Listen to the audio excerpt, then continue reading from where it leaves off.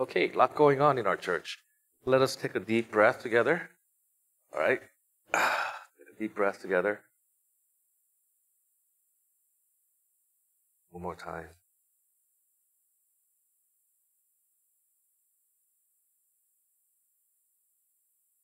With our hearts, minds, and our bodies here in this sacred space, let us open our hearts and worship God in spirit.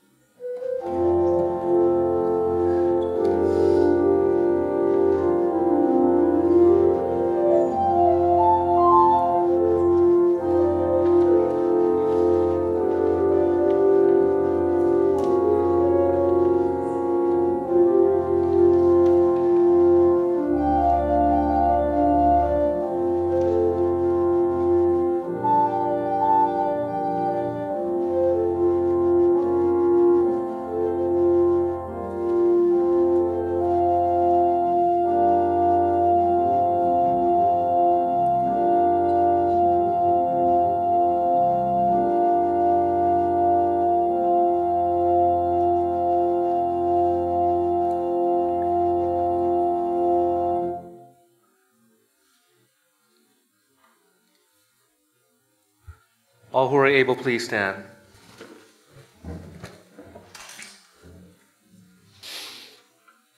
The grace of the Lord Jesus Christ, the love of God, and the communion of the Holy Spirit be with you all. And also with you.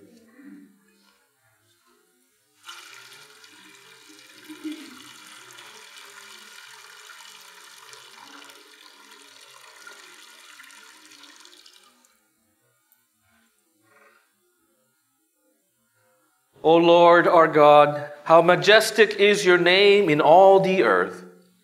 We proclaim your name to the whole human family. We praise you in the midst of this congregation. O Lord our God, how majestic is your name in all the earth. Let us continue to praise our majestic Creator. When we reflect on the goodness and majesty of God, we cannot help but recognize our own mortal frailty and failing. And yet, God cares for us. Emboldened by God's love, we can be honest in confession, assured already of God's grace. Let us confess together. Sovereign God, who are we humans that you pay any attention to us? And yet you have entrusted us to care for all of creation. We confess the times we have thought too highly of ourselves and the ways we have twisted our charge to care for creation into permission to dominate and subdue it. We confess the same human tendencies to dominate and subdue other people. It is easy for us to ignore or take for granted our own privilege, rather than seeking to dismantle unjust systems of supremacy. Your desire is for peace, but so often we choose comfort and call it peace. Remind us of who we are and whose we are. Remind us of our interdependence with creation and our dependence on you, our Creator. Set our hearts and minds on your will, made known to us in Jesus Christ. Amen.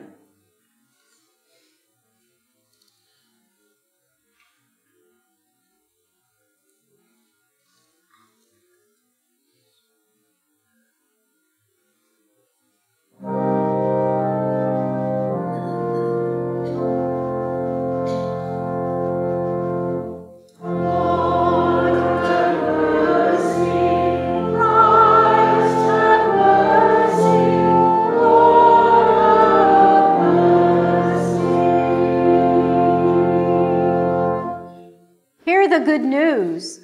The one who sanctifies and those who are sanctified are all children of the one God. Jesus is not ashamed to call us his beloved siblings and family. Our sin is forgiven. We are made one with Christ and with each other. Thanks be to God. Amen.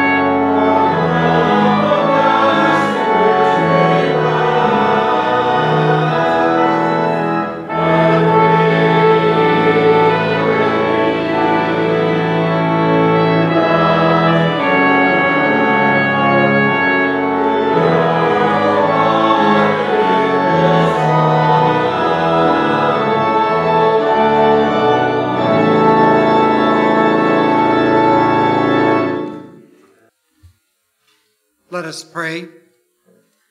God of wisdom, though we are mere mortals, you are mindful of us. You know the voices inside and out that distract us. You know the words we need to hear. By the power of your Holy Spirit, enable us now to receive your holy, life-giving word. Amen.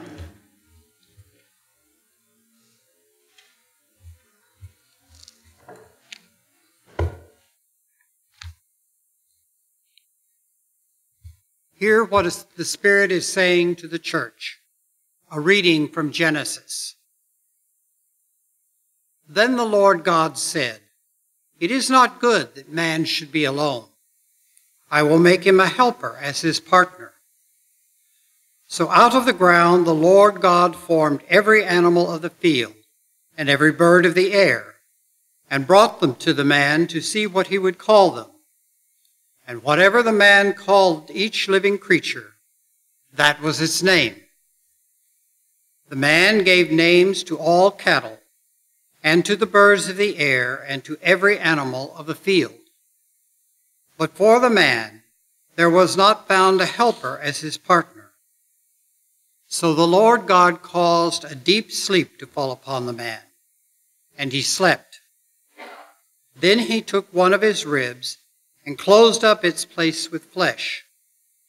And the rib that the Lord God had taken from the man, he made into a woman, and brought her to the man. And the man said, "This at last is bone of my bones and flesh of my flesh. This one shall be called woman, for out of man this one was taken. Therefore a man leaves his father and mother, and clings to his wife, and they become one flesh." Holy wisdom, holy word.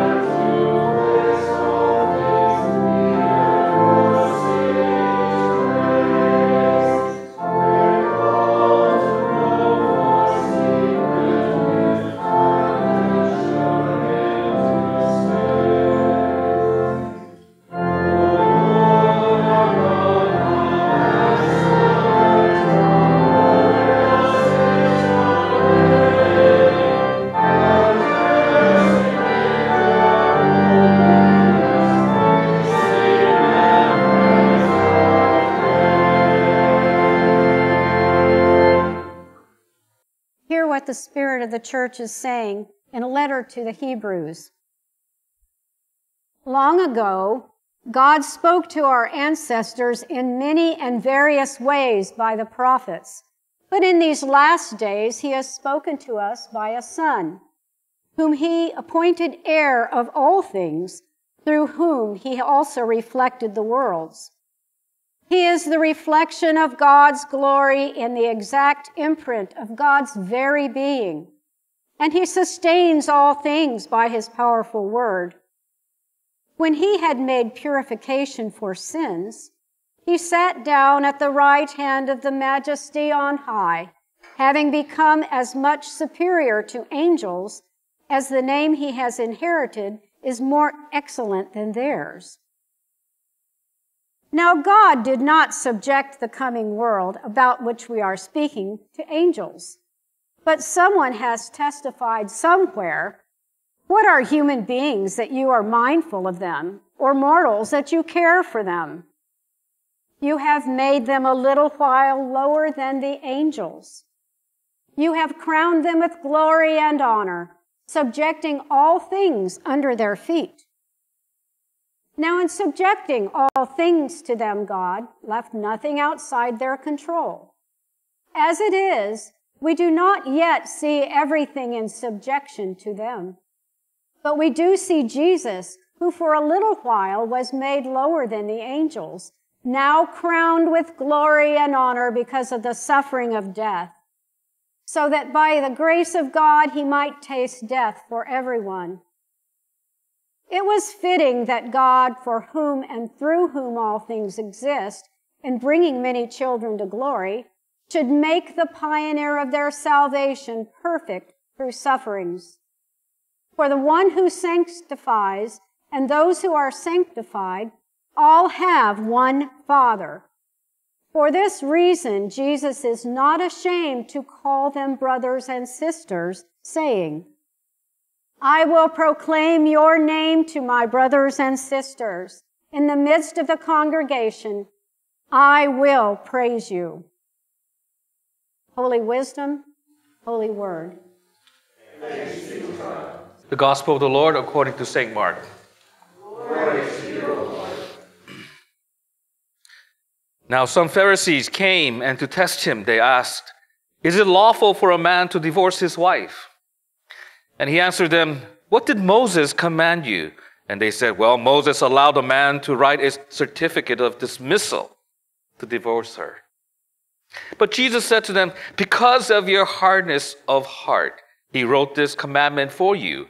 But from the beginning of creation, God made them male and female. And for this reason, a man shall leave his father and mother and be joined to his wife, and the two shall become one flesh. So they are no longer two, but one flesh. Therefore, what God has joined together, let no one separate." Then in the house of the disciples asked him again about this matter. And he said to them, "Whoever divorces his wife and marries another commits adultery against her. And if she divorces her husband and marries another, she commits adultery." People were bringing little children to him in order that he might touch them. And the disciples spoke sternly to them. But when Jesus saw this, he was indignant and said to them, "Let the little children come to me, and do not stop them. For it is to such as these that the kingdom of God belongs. Truly I tell you, whoever does not receive the kingdom of God as a little child will never enter it." And he took them up in his arms, laid his hands on them, and blessed them. The Gospel of the Lord. Praise to you, O Christ. My sermon is titled Marriage, Equality, and Justice. Now, I did not choose this text this morning. It came to us this morning. And it so happens that we celebrated yesterday our more like congregational status. And within our own church, it's been a long battle and struggle over the decades on this question of marriage.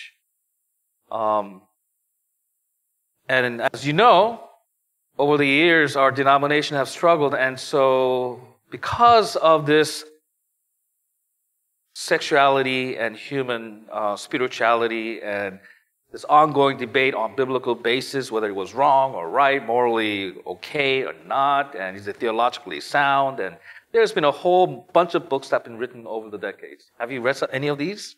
Yeah. And tonight, I'm not here to regurgitate. It's done. And people have left the churches. The church was split on this. And after Presbyterian church, there are now Methodists having gone through, the Episcopalians, all these mainline congregations have gone through these question of, one's sexual and gender identity issue and what it means to have a family and etc. Now, it's been 10 years, almost 10 years next year, that under the federal law now, under the nation, all states are now have the law where you could have same-gender, same-sex marriage now, right? After the landmark decision in 9 years ago, was it Obergefell and Hodges, 5-4 decision by the Supreme Court, made our nation into a marriage equality, full inclusion of marriage equality, and justice was served. But of course, because it's in the law doesn't mean there isn't discrimination. There's still a lot of discrimination, unfortunately, that are still practiced and that are still in the air in our society. I remember 20 years ago, within our own church that I served, Plano Presbyterian Church, we had a session meeting and we were debating whether we should officiate back then what they called Holy Union. Do you remember that? Does anyone remember and recall? We didn't call it marriage, we called it Holy Union. Because state didn't allow legal marriage between, they called same-sex marriage at the time. So with the church that I served, we had a couple that came to me and said, Dave, will you be able to officiate our wedding or marriage or celebrate our union? And I said, sure.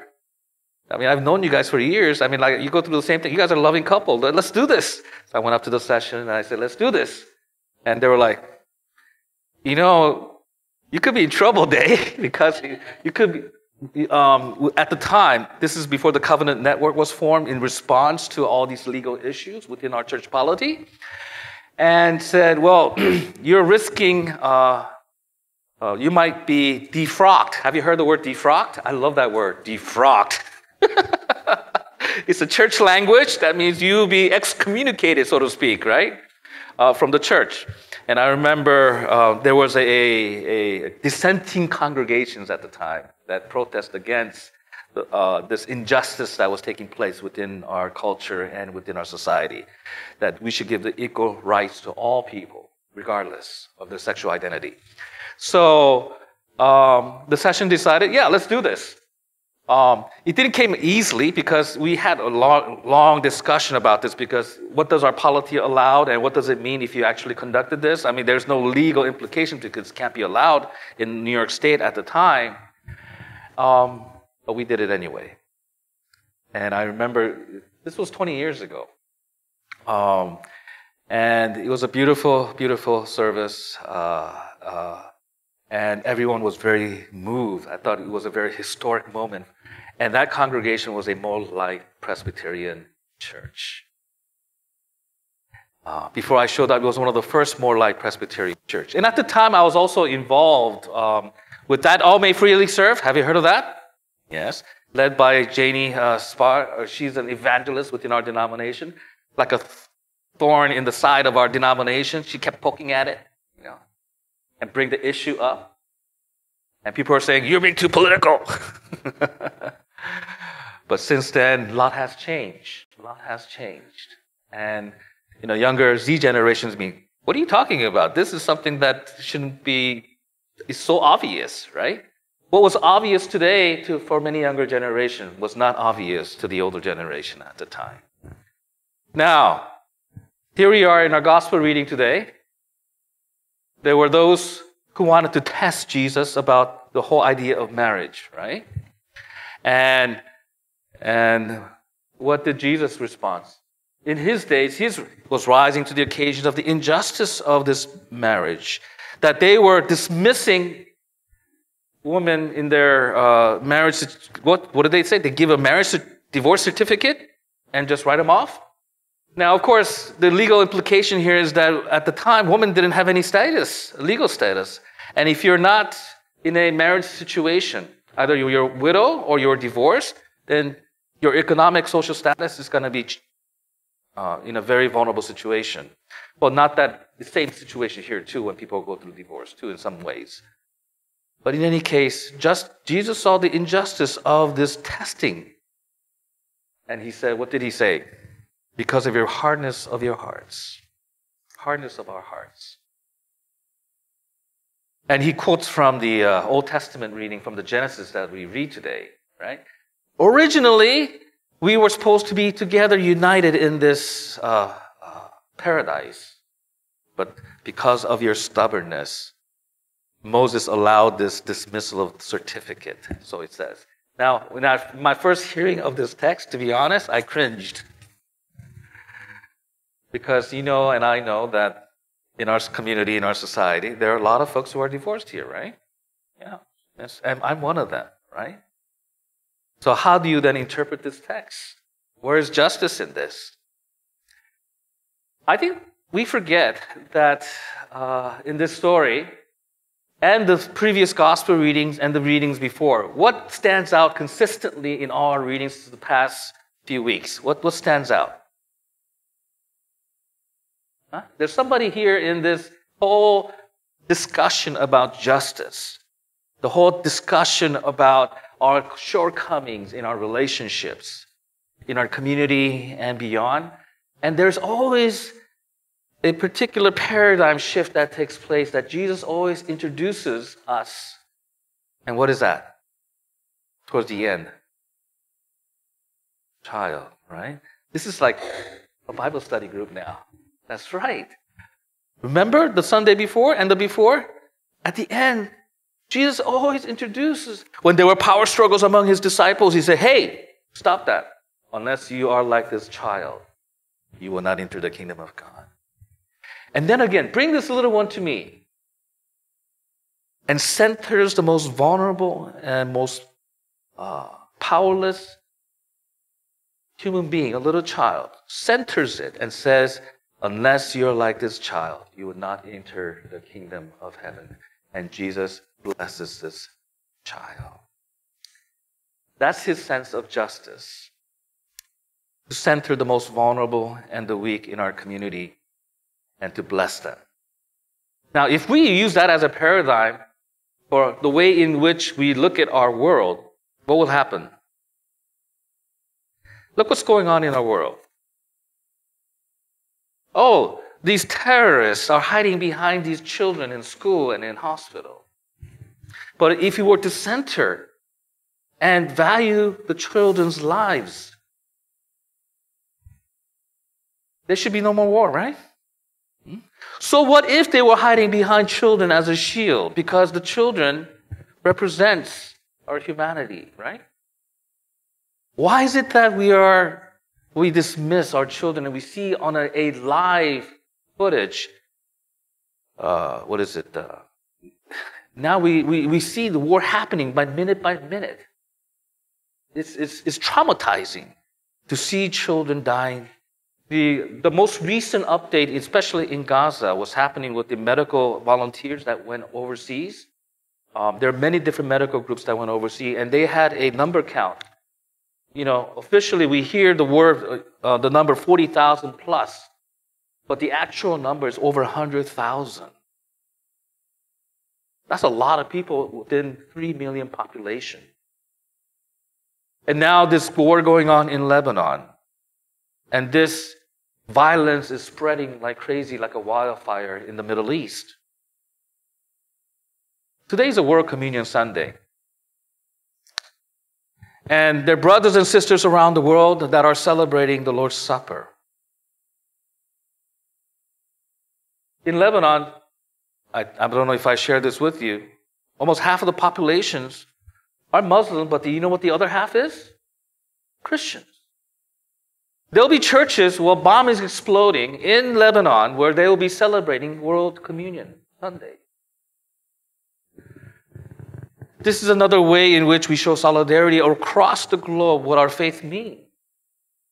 And here we are, we listen to the gospel reading today and recognizing the injustices in our world. And yes, we're celebrating, we're happy that we are a more-like congregation and that we continue to spread the good news of inclusion and affirm our brothers and sisters, not only on equal marriage equality, but also of justice within our community and centering the most vulnerable as our paradigm the way in which we see our world, and to celebrate communion worldwide, be in solidarity with those who are suffering, to be in solidarity with those who are peacemakers, and those who are in the other parts of the world whose lives are being bombed and are yet celebrating communion with us. What does this all mean? What does this all mean?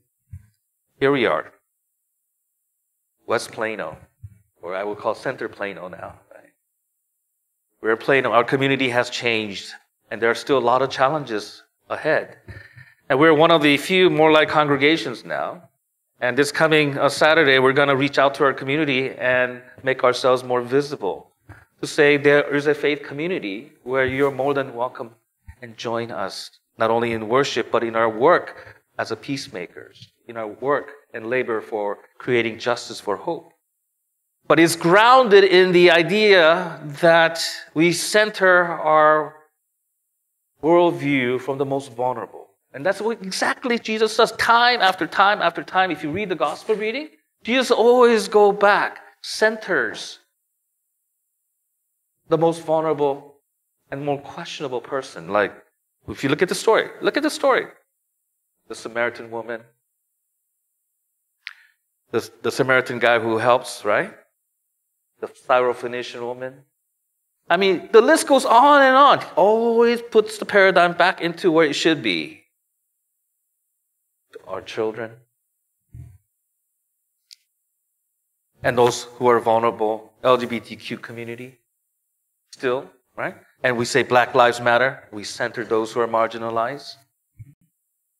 So as we continue to do that, as we continue to celebrate World Communion, we're reminded again, once again, in our gospel reading, that there's much to be done in our celebration. And just remembering all the struggles and the battles within our own church family, just bringing back so much memories right now as I stand with you, because we went through a lot as a church too. In a good way. We're not the same church we were 20 years ago. We're not. There are less congregational, our congregation has shrunk, right? In many ways. But I think this is not a bad news. It's not a bad news. We are a very different PCUSA we were than 20 years ago. And I think that we are more focused in ways that we have not been. Yesterday we had a presbytery staff that came here. The Grace Presbytery is not the same presbytery as it was 20 years ago now, right? We have Presbyterian historian sitting over there, Matt. We're not the same church anymore. Our congregation, West Plano Presbyterian Church, is not the same church 20, 30 years ago. We will be celebrating our 50th anniversary in March. We still have the founding members here. Few of us here. It's not the same neighborhood church anymore. The neighborhood has changed. And the call, God's call for us to be present in this community and to bear witness of kingdom of God in our midst and how our faith is practiced, there is a different sense in which we are called into today than we were 20 years ago.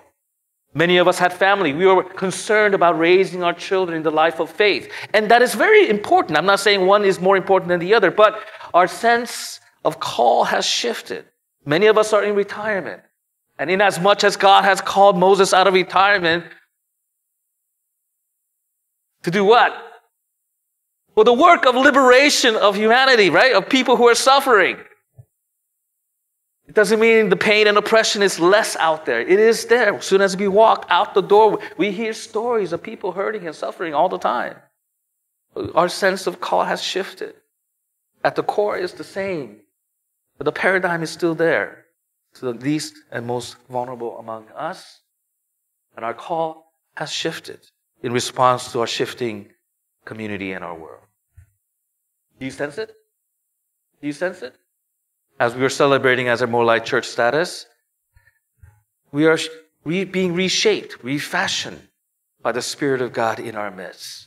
And we are living in a very exciting time. I hope you share that joy with us, every one of us together, as we become agents of God's transformative love and power in our world. And as we celebrate our communion, as we are fed, and actually, there is I will explain the communion today. It's going to be a little different today. Your palate's going to notice that there's something different today. The paradigm is shifting.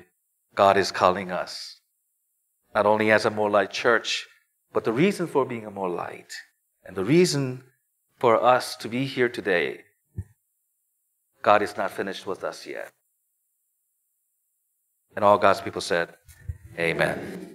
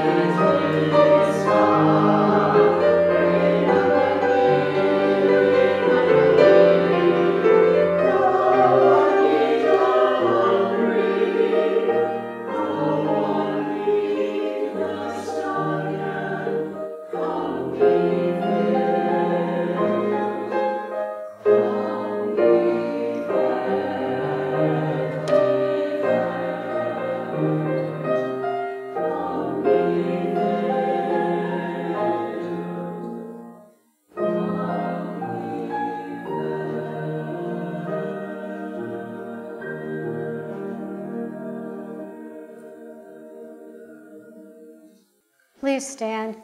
Let us affirm state what we believe using the Nicene Creed.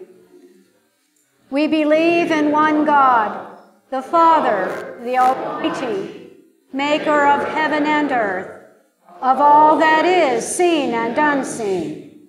We believe in one Lord, Jesus Christ, the only Son of God, eternally begotten of the Father, God from God, light from light, true God from true God, begotten, not made, of one Father. Through him all things were made. For us and for our salvation, he came down from heaven, was incarnate of the Holy Spirit and the Virgin Mary, and became truly human, For our sake he was crucified under Pontius Pilate. He suffered death and was buried.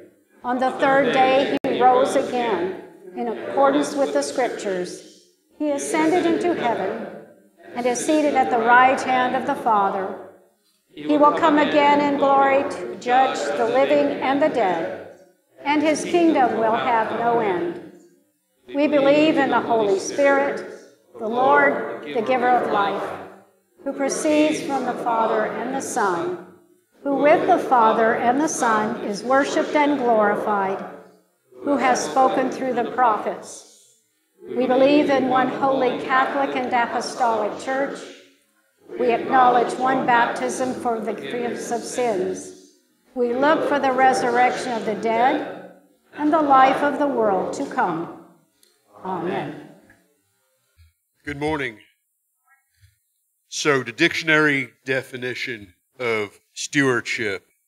Stewardship is the responsible management of something that has been entrusted to one's care.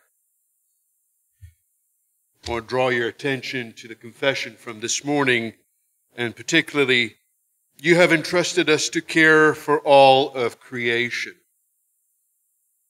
And in the hymn, One Bread, One Body, many the gifts, many the works, one in the Lord of all.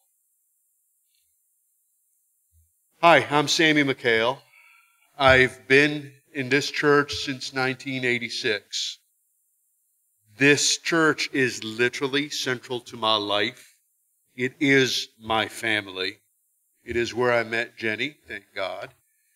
And it is where my children were raised and baptized. This family has made us who we are. This family has made Emily and Peter the adults that they are. Compassionate, empathic, productive members of society. And as we've heard throughout the sermon and throughout the service, we are family. We are part of the world family. So what does stewardship mean in this time for us? It means giving of our time and our talents.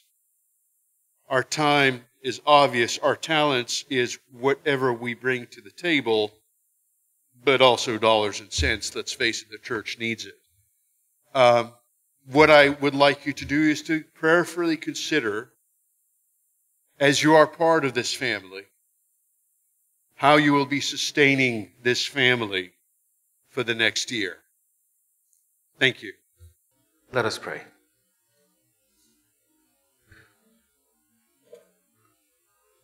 God, we open our hearts and our minds and we lift our hearts to you in prayer for those, especially those who are suffering. In our community, we pray for wholeness, we pray for your healing presence and for your strength. To abide with them, to give them the strength they need today. We pray for Nancy who fell and needs healing, be with her. And we pray for Mark, who's still continuing and suffering from pain in his body. We ask for relief. We ask for your healing presence. Lord, in your mercy. And Lord, we pray for the victims of hurricane that have devastated a lot of lives. We pray for those who are grieving and suffering. We pray for those who are still missing. We pray for the rescue workers and those who are first responders. We pray for them. Lord, in your mercy.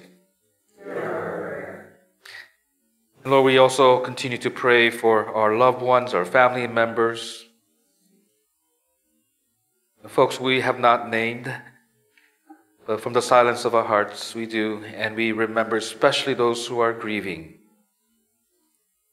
because of loss of loved ones, those who are recovering from hospital, at home. We name them from the silence of our hearts.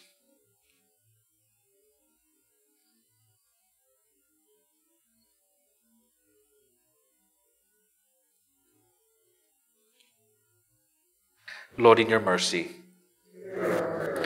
And we pray for our broken world, O God, as the war continues to rage in the Middle East, we pray for peace. We pray for wisdom among political leaders to negotiate ceasefire now. We pray for families who've been devastated by loss of loved ones through the war and violence, those who are displaced. We pray for our Christian brothers and sisters and churches in Lebanon as they celebrate the worldwide communion. Be with them.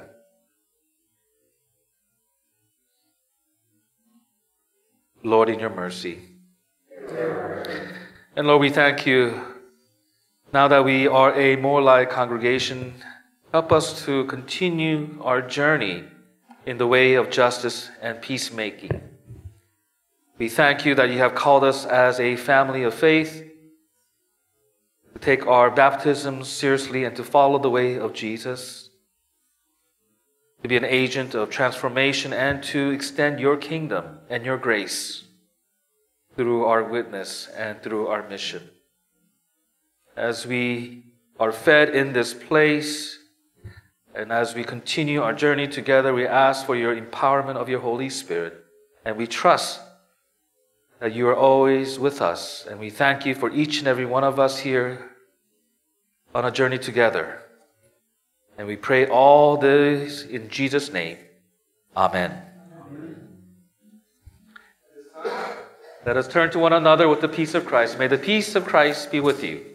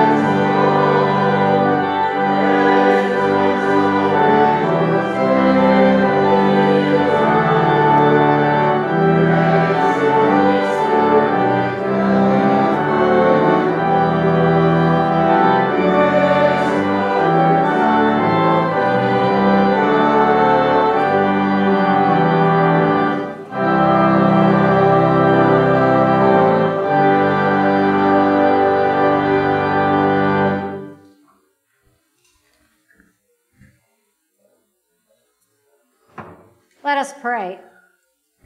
Holy God, we trust in the provision of your love and the abundance of your grace. May the gifts we offer now sow seeds of peace and justice. Enable us to use them according to your will until each child finds welcome and all of creation is healed and reconciled to you. Amen. Amen.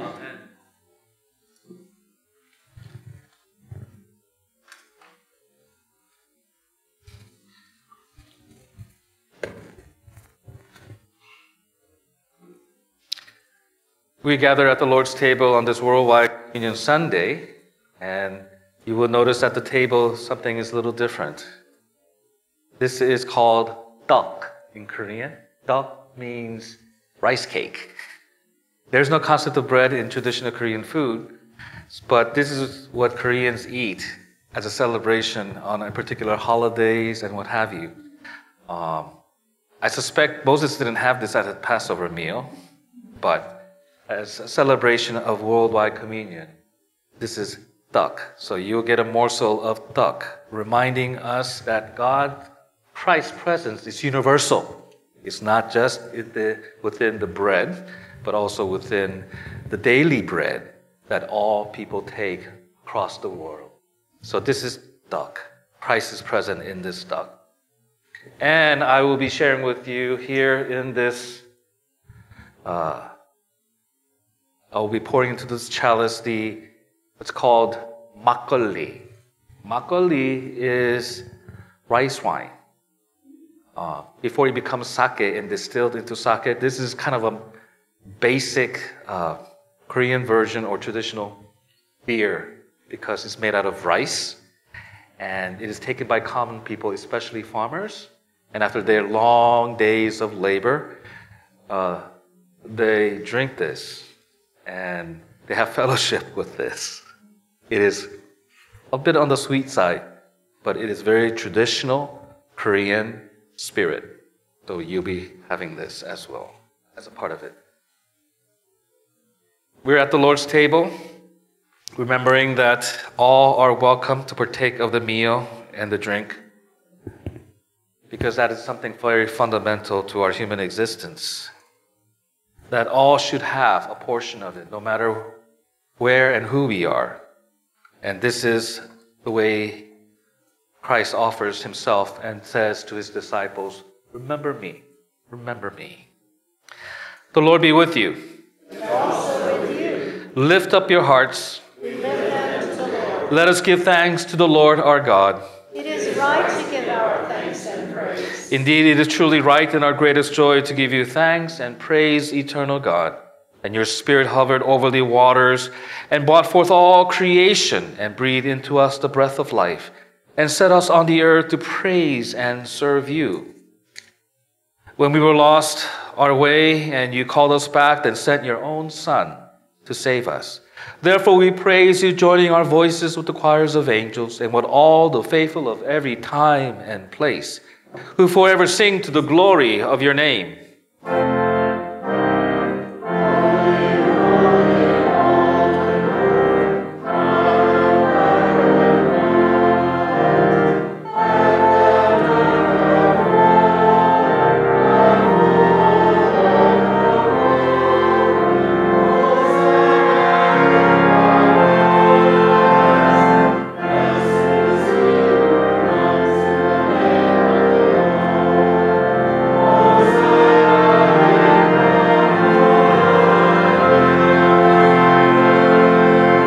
Thank you for Jesus, our Savior and Lord, and by your Spirit you named him beloved and empowered him to serve the poor, proclaim freedom from sin's bondage, and befriend the friendless and the outcasts.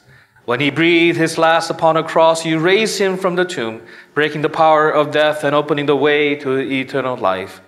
Remembering all your mighty and merciful acts, we take this bread and this wine from the gifts you have given us and celebrate with joy the redemption won for us in Jesus Christ. Accept this, our sacrifice of praise and thanksgiving, as a living and holy offering of ourselves, that our lives may proclaim the one crucified and risen. Let us declare the great mystery of faith. Christ has died, Christ is risen, and Christ will come again. Gracious God, pour out your Holy Spirit upon us and upon these your gifts of bread and wine. Unite us with Christ and with all who trust in him, that we may be one in ministry in every place. And as this body is Christ's body for us, send us out to be the body of Christ in the world. Set our hearts aflame with love for the truth and the desire to do your will, and make our witness to Christ burn brightly, and keep us faithful until Christ comes in final victory. And we shall feast with all your saints in the joy of your eternal realm. Through Christ, all glory and honor are yours, Almighty God, with the Holy Spirit in the Holy Church, now and forever.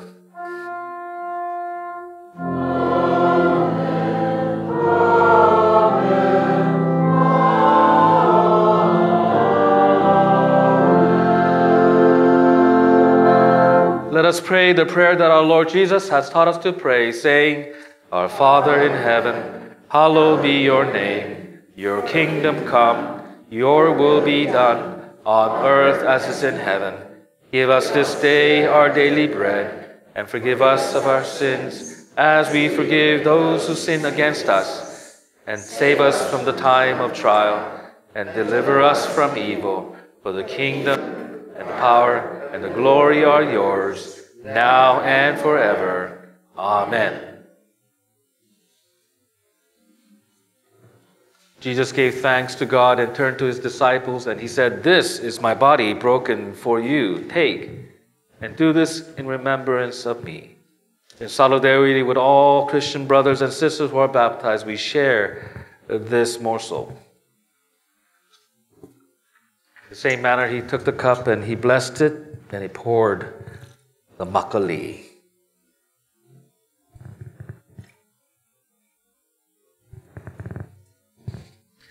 And he said, "This is my cup, share with me with human suffering. This is my love for you."